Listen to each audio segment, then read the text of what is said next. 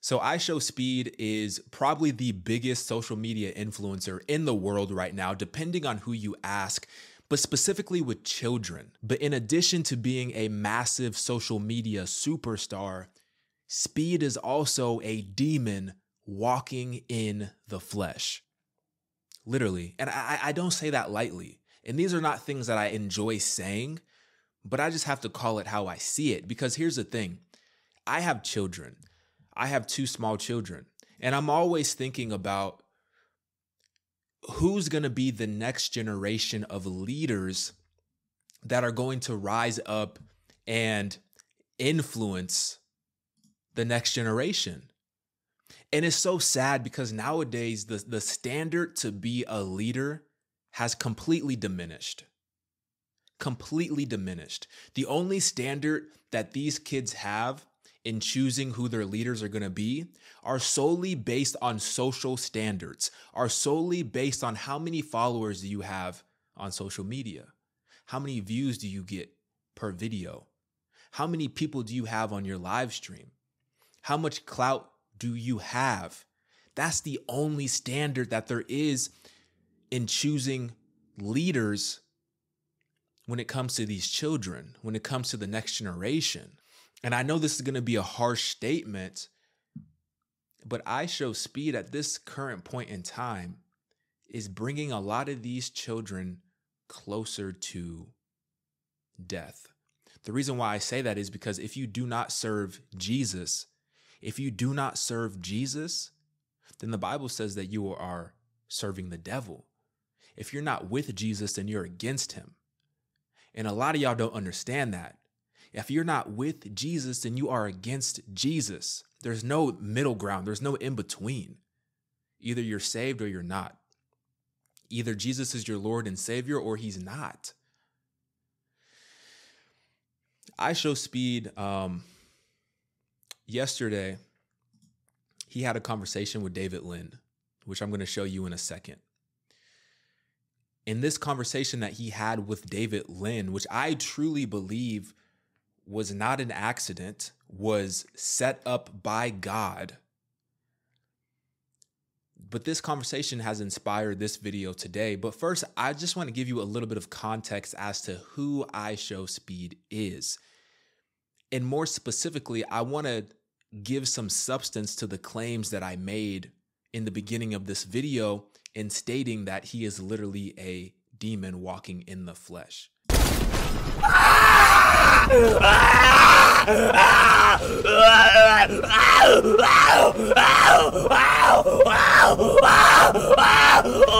I really can't watch too much of that.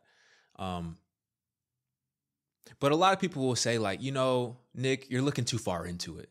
This is just speed. This is just him having fun. This is just him being funny. This is just speed, right? All right, but I guess that's a response from a person who is dead spiritually, who doesn't have any discernment. Because even just that short little 5 seconds of him spazzing out, of him summoning these demons, that bothered my spirit. And the Bible says not to grieve the Holy Spirit. Do not put the Holy Spirit in situations where God's Spirit that lives within us believers is going to be uncomfortable. And right then in this moment, as I'm watching this video, my spirit feels uncomfortable. And that's an indication that this is much deeper than just flesh and blood. And we already know this. The Bible says that, you know, we don't wrestle against flesh and blood. Everything that we see in this world, it's so much deeper than what we can actually see with our 2 eyes.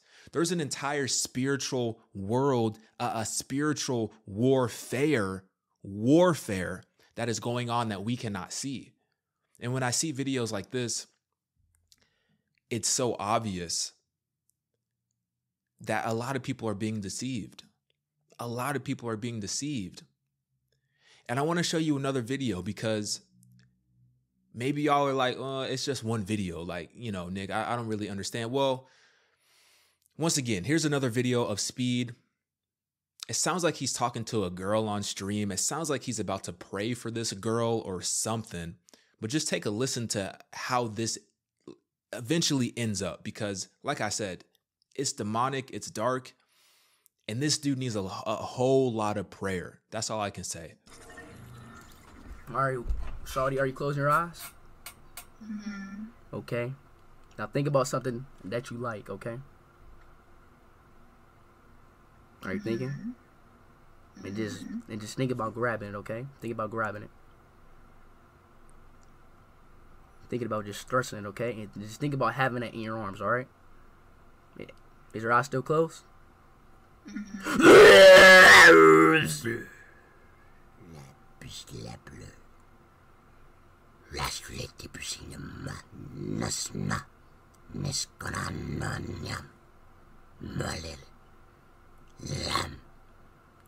And see, as a child, you might think that this is all fun and games. You might think that this is innocent. You might not see anything wrong with this. But that's because most children are not spiritually mature enough to discern what they're even looking at. But for people who have eyes and ears, like Revelation says, let those who have ears hear what the Spirit is saying. Us who have ears, this is not normal behavior. This is extremely demonic behavior. And even just to take it a step further,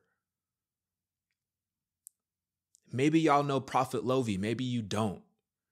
But this is a video of him actually dealing with a demon inside of this girl here, face to face. And I want you to notice the similarities in this demon that's being delivered from this girl and the demons that you just witnessed inside of Speed. Now I'm going to ask you a question and I want you to answer me clearly. How long have you been inside of her? 2 years. Clearly. I said 2 years. Listen, clearly, respectfully. How long? 2 years. How old was she when you entered her? She was one years old. How old is your daughter? 11. She's 11. So how did you want to kill her? I was supposed to stress her. I was supposed to stress her. I was supposed to give her cancer. Cancer. At what? Look, maybe I'm tripping. Maybe I'm the only person that sees the similarities between the demons inside of Speed and the demons inside of this girl right here. Maybe I'm tripping. But I really don't think I am. I really don't think I am. But I want to show you one more clip from Prophet Lovy, and then I want to take you to David Lynn. Because something happened in this David Lynn encounter that I'm going to show you that is very similar to this encounter that happened with Prophet Lovy. Why don't you want to open your eyes? There's too much light. Where's the light coming from? I don't know. Can you see me? Can you see me? No. What do you see when you look at me? I can't see. What do you see? I see light. You just see light. Now that same light is about to enter a new darkness. You have to go. I want to finish her. I want to finish her. I don't want to. So understand what's happening here. Prophet Lovy confronted the demon. He said, how come you can't open your eyes? How come you can't look at me? The demon said, because there's too much light. That light that the demon is referring to is the Holy Spirit inside of Prophet Lovy. Because here's the thing that a lot of people don't understand. Bruh, these demons, a lot of these demons know the Bible better than Christians do. The devil knows the Bible. The devil knows scripture. The devil tempted Jesus with scripture. Do y'all not understand that? But the point I'm trying to make is that when a demon is actually in the presence of a man that is filled, truly filled with the Holy Spirit, that light is too much for that darkness because something has to happen.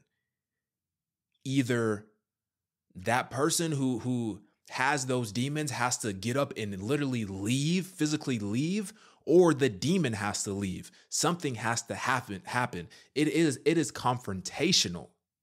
A demon cannot come face to face with a man who is filled, truly filled with the Holy Spirit. And nothing happened. Something has to happen. And keep that in mind as we transition to this video right here. So like I said, this is Speed in the UK, I believe. David Lynn, Pastor David Lynn, he's a street pastor. He's a man filled with the Holy Spirit. He's a man of God. It's not by chance that these two happen to meet in the same place across the country, in a place where they are both not even from. This is not by chance, but take a listen to this encounter because it's very similar to the last video that we just watched. Oh shit! I want to ask you something, man. Yeah, ask me something. Because I watch your videos, man. I actually made a review of one of your videos. All right, what is it? So I forgot what it's called, but you made a video. I want to know, man. Are you gay? Yo, we call you gay, bro. Only for Ronaldo. All right. Come. Listen, hold that for a second. Hold on. I want to ask you something, man. What? Listen, man. I know your father is a Christian. Okay. Are you a Christian? Am I a Christian? Okay. See, that's a very, great question, you know what I'm saying? But let me ask you this, okay? No. Answer the question first. It's a great question because a Christian is someone that's repented of their sins, that doesn't support sexual immorality, that's not walking for fame, but living for Jesus. Someone who's denied themselves, pick up their cross daily and follow me. I'm not against you trying to make money or making good music, but if you're a Christian, you need to repent of your sins. Otherwise, just like any person here, not just you, you'll find yourself in hell. All right, okay, hold on, wait. So are you a Christian? Hey, let me talk, all right? Are you a Christian? Okay, first of all, I came here to see Ronaldo. I'm in Manchester right now. You're asking me questions about God, okay? I love God, but... Just if you're Hey. I want to know. Hey, okay. Yeah. It's funny. A lot of people say, oh, I love God. But y'all, do y'all understand that there's only one God? Y'all be thinking that there's a whole bunch of other gods. There's only one God. Jesus is God. So if you love God, you love Jesus because Jesus is God. So this should be a very simple question. Are you a Christian? Yes or no? If you love God, the answer should be yes. Let me tell you this.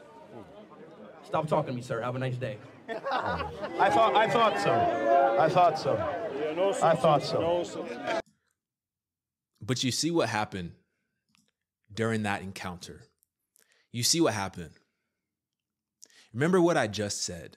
A demon who comes into the presence of a man who is truly filled with the Holy Spirit. Just like that little girl that we watched in Prophet Lovi.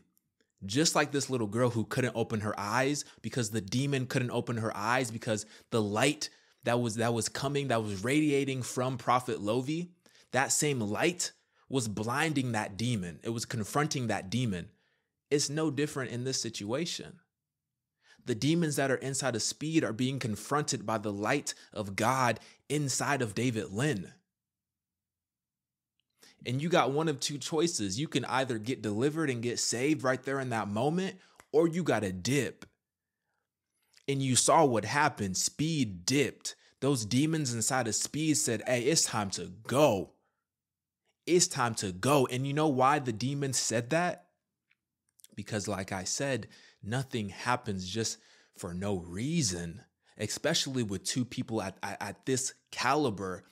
In this moment in life, nothing happens for no reason. Speed is in the UK to watch a soccer match, I think. David Lynn is in the UK to preach. They're not from the UK. The chances of them meeting in a different country are slim to none, but God made it happen. During this very video that you just watched, the video that's on the screen right now, Speed was live streaming. He had maybe like 20,000 people, if not more, watching at that point in time. But obviously, the way that Speed streams and then uploads his videos to YouTube, there's a potential that millions and millions of people are going to see this video. So the demons in that moment had to make a decision. Hey, if we allow Speed to sit here and say that he's a Christian, that goes against the agenda that the demons have. The agenda that the demons have is the same agenda that the devil has. The devil's agenda, according to the word of God, is to steal, kill, and destroy. If Speed sits here in front of millions of people and says, I'm a Christian, don't you think that that would spark an interest amongst potentially hundreds of thousands of people to get to know God at some capacity? Not saying that they're all going to get saved, but just an interest to get to know God at some capacity, because this is the level of influence that Speed has. He has a cult-like influence. But you see what happened. He walked away because those demons, they have an agenda. And I want to talk to you about the agenda that these demons have, because maybe there's some of you who still don't believe that demons are real. Maybe there's some of you that have never watched my videos, but you clicked on this video because I'm talking about Speed and you like Speed. Well, I need y'all to listen up, because Matthew chapter 12, verse 22. Let me break this down for you. It says, then a demon-possessed man who was blind and couldn't speak was brought to Jesus. He healed the man so that he could both speak and see. A man filled with demons, he can't see, he can't speak. Jesus has one encounter with him and instantly he is healed and the demons are cast out. Now the man can see, now he can suddenly speak. Obviously, verse 23, the crowd is amazed and they asked, could it be that Jesus is the son of David, the Messiah? Could it be that Jesus is the Messiah? Could it be that Jesus is God? But the Pharisees, they heard about the miracle. The Pharisees are the unbelievers, the haters, the religious ones that rejected Jesus, that said that he wasn't the Messiah. They said, no wonder he can cast out demons because he gets his power from Satan, who is the prince of demons. So the Pharisees are saying, look, he's not the Messiah. He's not God. He's working for Satan. And that's why he can cast out demons, because he's working for Satan. But listen to what Jesus says. Such a perfect response as always. Jesus never misses. He says, any kingdom divided by civil war is doomed. A town or family splintered by feuding will fall apart. And if Satan is casting out Satan, he is divided and fighting against himself. His own kingdom will not survive. In other words, what Jesus is saying to these Pharisees is if I'm working for Satan, why would I be casting out demons? That would be literally tearing apart Satan's kingdom. So how would that make sense that I'm working for Satan? This is what Jesus is telling to the Pharisees. But he also says this. He says his own kingdom will not survive. So did you catch that? Jesus Christ, God, literally said, Matthew 12, verse 26, that Satan has his own kingdom. Satan has his own kingdom. Did y'all know that? Did y'all know that, yes, God has a kingdom and Satan has a kingdom? So that means God has soldiers and Satan has soldiers, right? God has people who he's raising up and who he's blessing, and Satan has people who he's raising up and who he's blessing. Although it's not a blessing, but you get what I'm trying to say, right? But check this out. Matthew 12, verse 30, it says, anyone who isn't with me opposes me. This is Jesus talking. He said, anyone who isn't with me opposes me, and anyone who isn't working with me is actually working against me. So remember what I said. If you're not with Jesus, then you're against him. If you're against him, then you're working with Satan. So let me ask you a question. You remember what just happened? Speed is confronted by Pastor David Lynn. Are you a Christian? Speed says, stop talking to me. And he runs away. He speeds off, right? So what does that tell you? If he was working with God, then he would say, yeah, I'm a Christian. Or because some people don't like to say that they're Christians, they like to say that they have a relationship with Jesus. Listen, in this moment, either one would have been okay to say, but he took neither of those two routes. He took the third option and he walked off, and he didn't claim anything that had to do with Jesus. So if you're not working with Jesus, like the verse says, anyone who isn't with me is opposed to me. So if you're not with Jesus, then you're opposed to Jesus. So let me ask you a question. Who is giving Speed all this success, all this fame, all this fortune? If he's not with God, and the Bible says that if you're not with God, then you're against God, then obviously God is not blessing you. God is not giving you a platform so that you can spit in his face.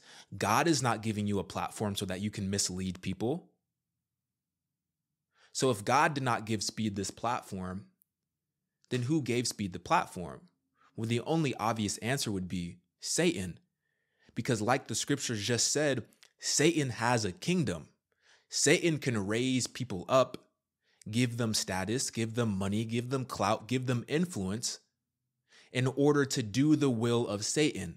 And what's the will of Satan? To steal, kill, and destroy. Satan doesn't want people to go to heaven. Satan doesn't want people to know God. Satan wants people to fall in love with the things of this world. Satan wants people to fall in love with their fleshly desires. Satan wants people to keep lusting and keep smoking, keep drinking, keep cussing, keep being disrespectful, keep living for this world. And up until this point, all of those things have been apparent in Speed. And it's so sad because, it's not a bad thing to have money or to want money or to want to provide for your family or to want to have nice things or to want to have status or anything like that. It's not bad. But what is the spirit behind those ambitions? Are the spirits behind your ambitions the spirit of God or the spirit of Satan? Because if the spirit behind those ambitions is of the spirit of God, then when you get the money, when you get the clout, when you get the status, when you get all of the platform, then you will glorify God because the true spirits behind that elevation was from God, and you can't help but glorify him. But when the spirits behind your ambition are not from God, then we see what happens. You turn into Speed. You turn into a super successful guy from a worldly standpoint. But what does it profit a man to have the entire world but lose his soul? Because just like King Solomon said, who was the richest man ever, and he will remain the richest, but not only the richest, the wisest man to ever live, King Solomon, Ecclesiastes. What did he say? He said, this life is meaningless. This is coming from a person who had it all. King Solomon had everything that you could ever imagine, everything that you could ever want. And King Solomon said, it's all meaningless. It's all vanity. It means nothing. I can work hard. I can have success. I can have money. But at the end of the day, I'm going to pass away and I can't take it with me. Or I'm going to pass away and I leave it to my family. I leave it to my children. And they're just going to blow it off. They're just going to spend it. They're not going to have the same level of appreciation that I had because they didn't work for it. They just inherited it. So if we know that we cannot take nothing with us when we pass away, and we also know that we are all going to pass away, how come we are putting so much effort and ambition and striving in the things of this world if we know for a fact that we cannot take it with us? The only thing that we can take with us for eternity is our relationship with Jesus. And that's a fact. and that's a fact. That is the only thing that we can take with us for eternity. So how come there's not more of us talking about the value in having a relationship with Jesus? Oh, it's because we live in a fallen world. It's because the kingdom of this world, which is ran by the devil, has an opposing agenda, but you're still asleep. You don't realize that there's a spiritual battle going on right before your very eyes that you cannot see. You don't realize it. So like the verse says, either you are with God or you're against God. Matthew 12, verse 30, anyone who isn't with me opposes me, and anyone who isn't working with me is actually working against me. You need to pick a side. You can't be on the fence about this relationship with God. You can't be on the fence about your salvation, because either you're saved or you're not. There's no in between.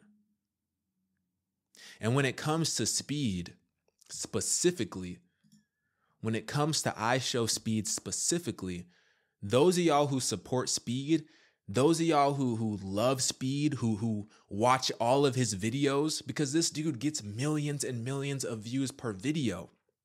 If you actually care about him, then you need to recognize a truth. And that truth is that ISHOWSPEED, like all of us, one day is going to pass away. And if you cared about Speed while he was here on earth, I would imagine that there is a part of you that cares about Speed in his afterlife as well. And just like Takeoff, who recently passed away, instead of just saying RIP when these people pass away, how about we actually take the steps necessary to better ensure that the people that we look up to, not saying that I look up to Speed, I don't look up to Speed, but I'm saying these children that look up to Speed, let's make sure that they're actually resting in peace, because not everybody is resting in peace. Not everyone will go to heaven. Not everyone will go to heaven. And as it appears right now, Speed is not on the path that leads to eternal life, that leads to resting in peace, but he's on a much different path. And if you support Speed, then you should stop supporting the demonic activity that Speed is involved in. And you should bring him to a state of repentance. You should pray for Speed that he is delivered of these demons. You should pray for Speed that he finds Christ. And that is my prayer right now, in the name of Jesus. So look, what do y'all think, man? Am I going too hard? And once again, I'm not making this video because I dislike Speed. I said I feel bad for the kid. I said I'm sure he's under so much pressure of having money, of having status, of being a provider of his family. And these demons are just eating. These demons are just eating. And I'm praying right now in the name of Jesus that he is delivered of these demons, because even now, even after everything that Speed has done against God, he can still turn it around. God can still take that and he can still use it for good. God can still take that platform and he can use it to glorify the kingdom, and he can use it to bring people closer to God if that is truly what Speed wants. And if you're a fan of his, a supporter, you should want that. You should. So let me know what you think. Like this video, get in my comments. I'm out.